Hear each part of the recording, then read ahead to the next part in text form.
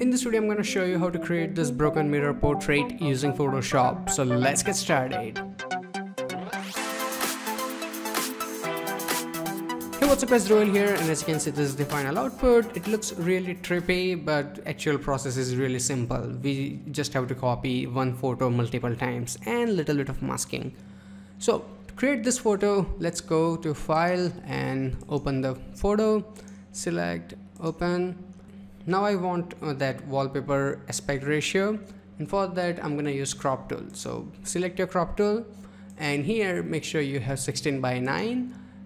Then also make sure that delete crop pixel is off, so you don't end up deleting the rest of area.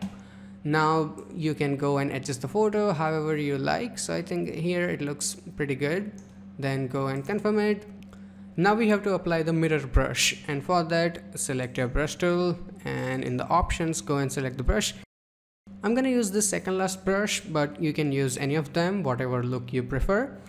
Now before we apply the brush, I'm gonna create new layer. So click on the second last icon, we have a blank layer. Now here we will apply the brush, and in the color make sure you have total white. Now I'm gonna make my brush a little bit bigger. This looks okay. Then do a click. After that press Ctrl T, and then hold your shift key and make it bigger until all of the corners they reach to the edge. So I'm gonna go and adjust it a little bit. Looks pretty good, but I think cracks are a little too many and we have to erase some of them. So go and select your eraser tool and remove some of them. So I'm gonna first remove this really big one. And I think I will remove both of this as well. And when you do it, right click and make sure that your hardness is like 50-60% so it blends in properly.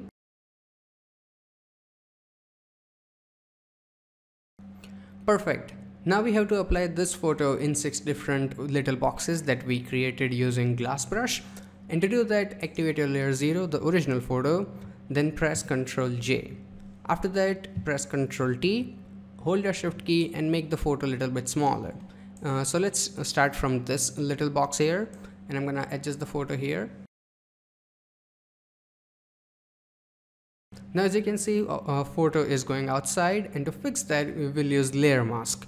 So go right click on your lasso tool and select polygon lasso tool, the second one. Now using this tool, do a click here and then do a click here. Now if it doesn't align with your crack properly, that's alright. I will show you how to fix that later, but do your best to, trace it. So I'm gonna do one click here and then another click here and then finish the selection. To do it, double click and it will turn it into a selection. Once it's done, go and click on your layer mask icon. It will remove rest of the area. Now if you wanna adjust this photo inside this little box, all you have to do is click on this little chain and unlink the photo. Then activate the photo itself. Then press Ctrl T, and now you can move it around and also make it bigger or smaller. So I think this looks good as it is. Confirm it. Now let's do the whole process again. Activate your layer 0, then press Ctrl J. So we have a copy. Then press Ctrl T. Hold your shift key and make it a little bit smaller. This time we will fix this area. So go and make sure you fill up from edge to edge. Then go and confirm it. Now just like the last time, activate your lasso tool. Then go and make selection from edge to edge. So let's click here, then here. Once the selection is ready, go and click on the layer mask and rest of the portion is gone. Let's unlink the photo, activate the actual photo. Press Ctrl T and adjust it again. And using the same technique, I will fill up all of the boxes.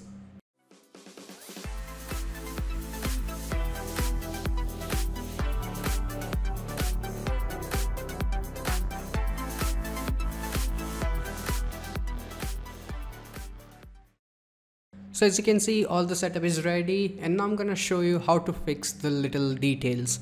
For example, if we zoom in, there is this little bit of paste going outside. This line doesn't align with the crack. So how do you fix all of this? To do that, you can click on your move tool, then hold your control key and then click on the photo. So let's say we click here and the Photoshop will activate the layer like this. Then we have to activate the layer mask, then zoom in and select your brush tool. Now in the brush tool, right click and make sure that we need regular round brush. So go here and select the round brush first. Then right click and make sure hardness is like 50-60% and make it smaller. I think the small is enough. Then let's say we have to erase this portion, right? So change to black color, and then you can erase this little bit portion from here just like this. And if you wanna go and add a little bit of portion, let's say you make a mistake and you wanna bring it back, you can change to white color and then you can paint it back just like this.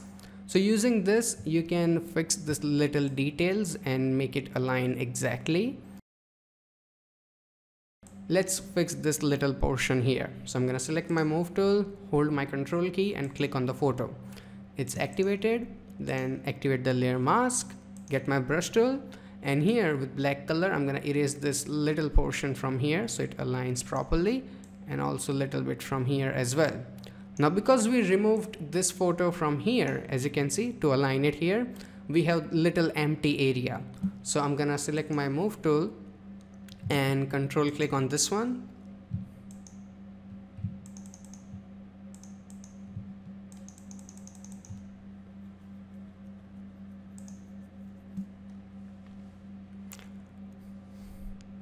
So I'm gonna go and activate. So I'm gonna go and activate this photo here. Oops, sorry, this one. Then activate this layer mask and fill in the white color. So we have that photo in that area. In this way you can fix all the details. If you are a beginner and masking seems really confusing, just skip this step, it's completely fine. Okay, so once all of your setup is ready, you can apply the glass texture. For that, activate your layer 1, then go to file and then select place embedded. Select the texture, then place it. Now I don't want any of these bright parts in the texture, so I'm gonna hold my shift key and make it big enough so they go away, and I'm gonna place my texture somewhere around here. Looks good, then go and confirm it. Now actually I want this texture under my crack. Okay, better. Now in the blend mode, go and change it to screen.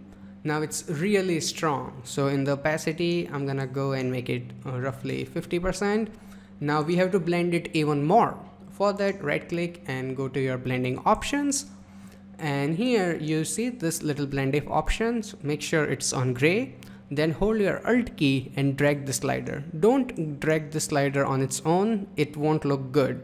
So hold your alt key and then drag it all the way here. As you can see, now it works really good. Hit OK. So this is without the texture and this is with the texture. And now for the final step, I'm gonna add a little bit of gradient. So go and make sure that your foreground color is black. This is really important, okay? So this color is here black. Then go to your adjustment and select gradient. In the gradient, click here and make sure you select foreground to transparent gradient. Hit OK. In the style, make it radial and make it reverse, so it's dark on the outside, and then increase your scaling so it fades a little bit. I think somewhere like 264 looks good. Hit OK. Then in the blend mode of the gradient here, change it to soft light, and then you can decrease the opacity until it looks nice. So I think 74 looks good. So without the gradient and with the gradient, the final effect is ready. And you can also do one more thing. It's optional again. Activate your layer 1, which is your crack, then right click and select blending options, and in the blend option apply a drop shadow. Now in the drop shadow, make sure opacity is like 70-80, really dark, but on the distance it's really low, so we have shadow really closer to the cracks. So I'm gonna keep it like 3 pixels. Oh, that's more than enough. Let's try 2, even better. So then hit OK. This is without the shadow, and this is with the shadow, whatever you like. And that's it. This is the final output. Now if you follow this tutorial and create something, you can tag me on my Instagram to show me your work if you want. And that's it. So I really hope that you guys learned something from this video. If you did, hit that like button, and if you have any kind of questions or suggestions, ask me in comment section below. If you want to check out more videos by me, you can click on any of these boxes, and you can also subscribe to my channel. So every time I upload a new video, you will get the update. Till then, goodbye, take care, and have some fun with Photoshop.